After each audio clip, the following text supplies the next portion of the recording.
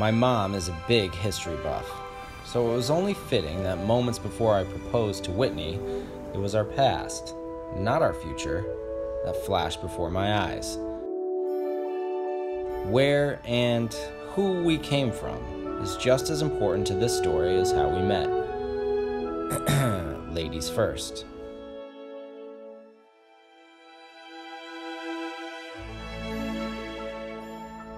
Whitney's parents are both East Coasters through and through, with salt water from the Atlantic Ocean practically coursing through their veins. And though Brian and Cindy now live by the country club credo, it wasn't always that way, and they most certainly earned it. They are both fighters from Lawrence, Massachusetts, a working-class, blue-collar town built along the Merrimack River. Cindy's mother, Dorothy, had a passion for music and dancing, all the while working 25 years in the district court system. Perhaps that's why decades later, her daughter Cindy would act as the Supreme Court for both her family and social circle. George F. Brown was a member of the United States Army, and 3 years after the invasion of Normandy, he married Dorothy, and they eventually had Georgie and their only daughter, Cynthia. Cindy moved around a lot as a young girl, and though she was shy, she eventually came out of her shell as a teenager. High school dances were her battleground, and she was a general. Brian's father, Neil, and his mother, Joan, met while they were both in high school in Lawrence. Neil joined the Marine Corps right after graduation, and after his return from Korea, he married Joan on January 20th, 1952. At the time of his passing 66 years later, the two were still husband and wife. Semper Fi. Brian was one of 4 boys, and quickly realized to get ahead in this world, he'd have to do it through studying. He was an ultra-focused, competitive student and wrestler. This is the face of a man who will pound you to the ground and take you down to Chinatown.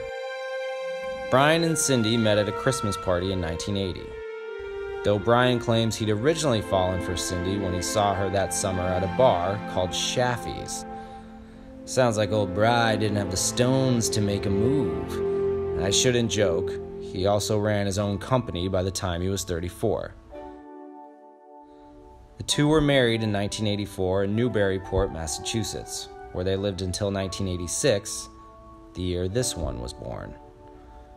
Whitney Lee Mitchell grew up in North Andover, alongside her 2 sisters, Megan and Morgan, and their little brother, Dane. She was sweet, a little aloof, and very timid. Notice how excited she is to be leaving the soccer field. The only thing she wasn't afraid of was sleepovers with friends. Donnie! As she got older, she never saw a mirror she didn't like. She loved to read, and she adored dancing. As for her sister Morgan, not so much. Whitney's high school friends became her second family. The 5 of them even coined a super original nickname, the Fab Five. Clever girls. She'd go on to study at UMass, create new friendships, and after 22 years of life in New England, she rolled the dice on a new world out west, Los Angeles. Legend has it that Whitney lived in over 27 different apartments throughout the west side of LA. And though she was a bit of a nomad, she discovered a passion for fitness instruction in the sleepy town of Hermosa Beach. The weather was perfect, and everything was good. But Whitney's lifeblood has always been her family, and it always will be.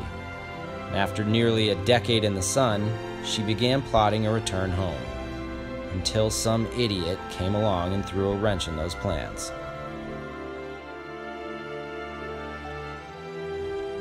Farming was the common thread for my maternal grandparents. Evelyn Arp and Lawrence Bine were both raised on farms in eastern Iowa. They met at a dance in a small country town, and in 1931 they were married. They began farming during the Great Depression, starting their family of 4 on land that had been in the Bine family since the 1800s. My mother, Ginny, was the last child born. This family portrait was taken in 1955, just months before her dad passed when she was just 4 years old. The work ethic that Lawrence passed along was not lost, though, and she carries that torch with her to this day, in both her hands and her mind. She would go on to be a writer, editor, and historian. World War II brought my other grandparents together. Norma Hitzman and Alan Swaim met in Italy, where they were both stationed. She was an army nurse, and he would eventually become a colonel. They got engaged in Naples and married shortly thereafter. If you think the generation before us had a thing for the armed forces and getting married, you'd be right. The colonel was a hopeless romantic and would write hundreds of love letters to Norma whenever he was away on duty, each with his trademark signature: "Forever, ever, and always, your Alan." They had 4 children and moved often throughout Germany and the US. My father, Jim, was the second youngest. Forced to make friends at every stop along his childhood, he found commonalities among his foreign peers instead of differences. While his older brothers would follow in their father's footsteps towards the military, Jim followed his own path and found the 60s. My parents met at the University of Iowa their junior year. By Christmas they were engaged, and by May they were married. My older sister Quemby was born in 1977, and this little engine of a family was off and running. But there was still room for improvement. Hello, world. My 2 best friends growing up were my imagination and my big sister. She taught me how to dress, how to drive, and how to fly. Our family spent most of our time camping or in costume. Eventually, I grew up and made actual male friends. My family grew when Quemby met Michael, and they had Kinley. Meanwhile, I was still in costume. I eventually found a more suitable outlet for showmanship through TV production, and after living in Chicago, it was only fitting I'd head west. I landed in Hermosa Beach. For nearly 5 years, I worked relentlessly in TV and partied relentlessly by the beach. Shredded. My friends began getting married, and I began wanting more.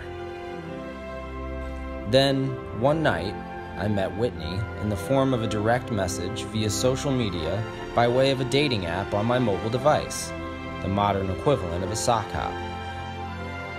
We hit it off instantly and did everything together. We spent a weekend in New York City within days. She met my family within a month, and she moved into my place that fall. What I love most about Whitney is that I don't know what I love about her most. She cracks me the hell up, and she is a relentless, beautiful oddity of a person that's absolutely dedicated to me. And she was from the moment we met. We dated for 2 years in Hermosa before a job opportunity would take us to New York, so long as I said yes. But I wasn't going anywhere until she said it first. The rest, as they say, is history.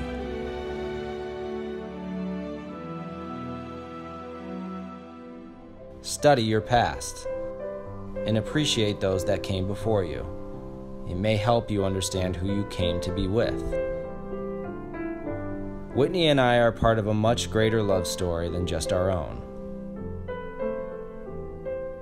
Now it's our chapter, and I'd say it's off to a good start.